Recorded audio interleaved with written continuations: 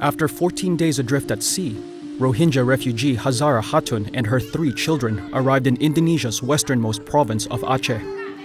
Like many others, Hatun fled overcrowded refugee camps in Bangladesh after fleeing a crackdown against Muslims in her home country of Myanmar.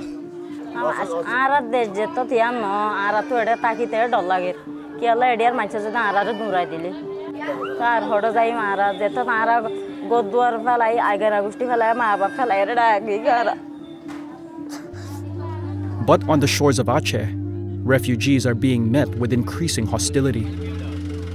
This truck carrying Rohingya women and children was forced to leave a makeshift camp after they were denied entry.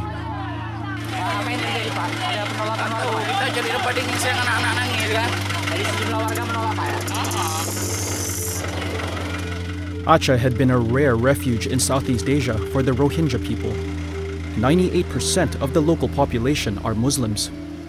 The local Acehnese also follow a custom based on Islamic Sharia law, which requires them to help people in distress at sea. However, 1,500 refugees have sought shelter in Aceh since November, according to the United Nations Refugee Agency. The surge has caused some locals to turn on the new arrivals. Saya setuju untuk aksi demo masyarakat Aceh karena kita di masyarakat Aceh saja masih banyak kekurangan, masih banyak masyarakat miskin. Kenapa kita harus menampung Rohingya yang datang sini dengan ribuan mereka dan berbuat masalah? Kayak banyak kejadian-kejadian mereka membawa efek buruk ke masyarakat dengan sifatnya. Ada yang kabur, ada yang seks bebas, ada yang bawa narkoba. Some Acehnese have even turned to social media to vent their anger. I don't want to pay tax if it's used for Rohingya. I want to donate to get rid of the Rohingya. How come these parasites are being kept?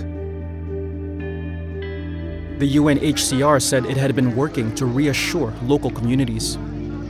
We need to first find a place where they can settle, and then the next steps will be discussed.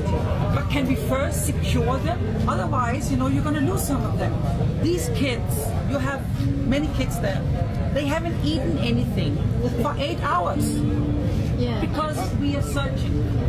So let us try and settle them for a bit of time and then take next step.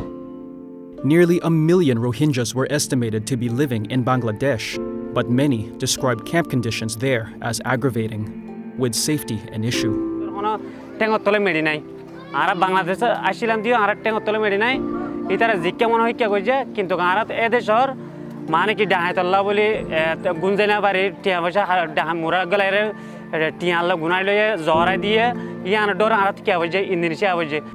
At least 1.2 million Rohingyas have been displaced since 2017, when a vast majority fled the threat of genocide in Myanmar. They largely continue to remain completely aid-dependent. But despite their hardships, some Rohingyas dream of being able to return home eventually.